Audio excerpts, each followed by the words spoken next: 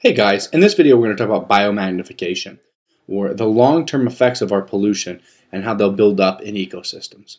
First off, biomagnification occurs if a pollutant, such as DDC, mercury, or PCB, is picked up by an organism and it is not broken down or eliminated from its body. And normally, when you have chemicals, your body will deal with them and will process them out over time. But these particular chemicals either take a long time to process out or are unable to process out. And so what happens can be clearly illustrated over here on the right. If we take a look over here at the right, in the water there's a very low amount of the DDT. And that amount is not enough to actually cause problems. And so what we end up seeing is that when we put the pollutant into the environment, there are no immediate effects. And this will lead a lot of people who have a short-term view of things to say that the particular chemical causes no harm because this layer at the water has very, very little in it. But of course, water doesn't stay on its own. It actually gets used up. And in this case, we're going to use it up by producers such as phytoplankton that you see here. And these are small organisms that use sunlight to make their own energy, but they'll also use water. And in doing so, they will pick up some of the chemical. You'll notice that the amount has changed over here. Went from about 1 and up into 1,000. You could think of this, it's concentration, you could think of this as parts per million. And so we went from 1 part per million to about 1,000 parts per million. That might not seem like a lot, but it's starting to increase. You can definitely see the increase there. As we move up to the next layer, these zooplankton actually eat the phytoplankton. So a zooplankton comes along, eats the phytoplankton, and every phytoplankton that it eats, it builds up all of that particular pollutant. Because the pollutant that is subject to biological magnification does not get processed out. So if a zooplankton eats 10 phytoplankton, which it easily could do, it gets all of the pollutants from those phytoplankton. And that's a problem because as we can see over here, the amount increases from about 1,000 to 10,000. And so we've increased the amount that went from water to producers, and we increased it again for zooplankton. Now 10,000 might not seem like a lot, and it's probably not having a big effect, but it's really starting to build up. If you look at the pictures here, you can see how spread out the red dots are in water. They're much closer in producers. And by the time we get to the zooplankton that eat producers, they're much more densely packed. But zooplankton don't exist on their own. They have predators, and they get eaten by these small fish or minnows. And every zooplankton that a small fish eats, the small fish takes in every single bit of that pollutant. And so you can see here with the dots, it's much more concentrated. We have 100,000 now instead of 10,000, so we're going to begin a tenfold from zooplankton to small fish. And at this point, it really is starting to get pretty heavy. We'll start to see some effects in these small fish, but here's the thing. From the time scale between putting it in the water to potentially, in the case of DDT, kill bugs, until the small fish start to show effects, this could be months or even years. It takes time for it to magnify in the environment. That's a problem because there'll be a disjunct between putting it in the water and when it actually has the effect. From small fish, of course, they get eaten by large fish. You can see how packed it is in the large fish. We have about 1 million, so we've got a lot here. The concentration is getting higher and higher. These large fish start to have effect. And of course, large fish get eaten by birds, such as hawks or osprey. And that increases the concentration as well. You can see right here how densely packed it is in those birds. This causes serious issues. But if we look what happened, it's a predictable and understandable pattern. We start out at the the water level, very, very low. There's not a lot of this pollutant here, and it's because it hasn't had time to build up. We can see here at the water level that it's very, very low. There's not a lot of pollutants there, and that happens really at time 0. At time 0. 0 seconds. We dump in that pollutant, it's there. Not a lot of damage done. But as we go up the trophic level, as water is taken into producers, as producers are eaten by zooplankton, as zooplankton are eaten by small fish, and as small fish get eaten by large fish, it will build up. But there's a critical element here that has to take place for that to happen, and that's time. Without time, you will not see this biomagnification process. And so like I said before, people who think short term aren't going to see this, and that's a problem. If we look, this is a food chain. Again, water to producers, producers to zooplankton, zooplankton to small fish to large fish, and large fish to birds is a food chain. And as we go up from that food chain, we go from low concentration to high concentration.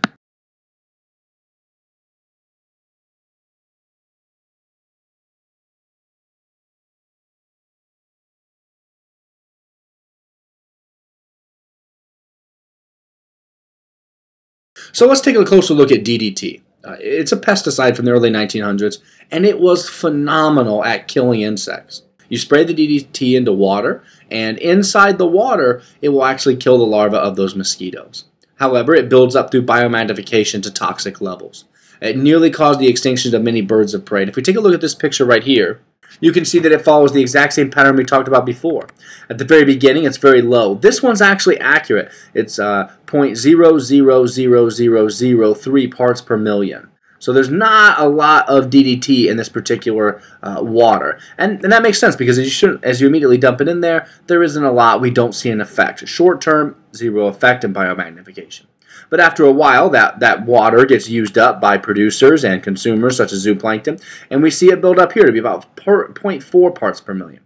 At this amount, it's still way too small. You're not seeing effects in those zooplankton. Their populations aren't really taking an effect until we get a little bit higher. So these zooplankton will get eaten by small fish such as minnows, and you see now we're about 0.5 parts per million. We might start to see some very small effect at this point, but not necessarily enough to see an issue with small fish. It just depends on the concentrations that are there. But the real problem is that at this point, these small fish are completely inundated with DDT. There's a lot of DDT inside of them. And so as we move from small fish to larger fish, this becomes a major issue. The DDT is now built up in the large fish to about 2 parts per million. And that 2 parts per million is enough to start to see an effect. Some of these larger fish have lower amounts of offspring or trouble in reproducing. And so we see an effect here at the large fish, but that's nothing compared to what happens in fish-eating birds, such as this osprey. I want you to pay very particular attention to what's happening. Look at the size here. Very, very small. Gets a little bit larger. Gets significantly larger. Nearly doubles in size. And then it almost quadruples in size. You might ask yourself, why is this happening? I mean, it's just one bird. How many fish could they eat? Well, it'll eat as many fish as it possibly can get a hold of because it needs food. So it will constantly eat fish for the need to sate its hunger, and every large fish that it eats, it's constantly pulling in more and more DDT. Until the end of it, what we end up having is these birds of prey with very soft eggshells. This actually happened to the peregrine falcon in the United States. Falcons are actually bird hunters. So what would happen with the peregrine falcon is it would actually eat another level to this. So after you had your fish-eating bird, the falcon would eat that bird. This is a problem because as that falcon eats the other birds, it builds up large amounts of DDT. And what we saw was that their eggs were too soft for them to nest on successfully. You see, birds will lay on their eggs to keep them warm to incubate them until they can hatch. But if your egg smashes underneath the mother bird, then you can't have offspring. Bird watchers and enthusiasts went out. They were having a harder and harder time trying to find these particular birds of prey, the peregrine falcon, and so they started raising suspicions about what was happening.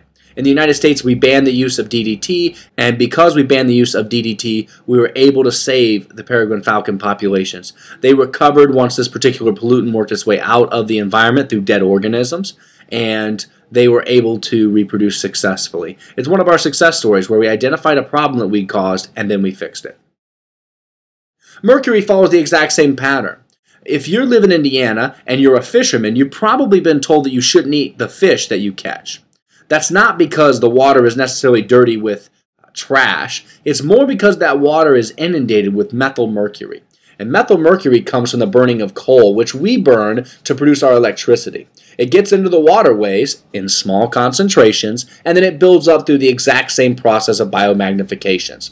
This map over here will show you areas that are under statewide advisories. Indiana, Ohio, and Kentucky, as well as Michigan, are all in statewide advisories to not eat the fish here. And that's because of large amounts of fossil fuel burning. If you eat those fish, the mercury can build up in your system and cause problems.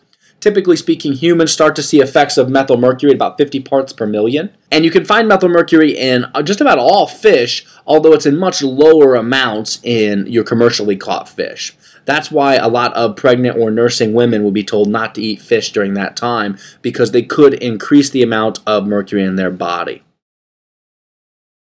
PCBs, or polychlorinated biphenyls, are common components in electrical insulators and coolants. We use them a lot in those electrical components. And what happens is that they are subject to biomagnification as well. So as we put them into the environment, they get taken up by organisms, they don't get processed out, and they're able to build up to toxic levels. We have seen them cause cancer in animals, thus it seems logical that they can cause cancer in humans as well. These polychlorinated biphenyls are found in a lot of electrical components. So making sure that you dispose of your electronics properly, recycling them, is quite important to protect from the pollution through PCBs.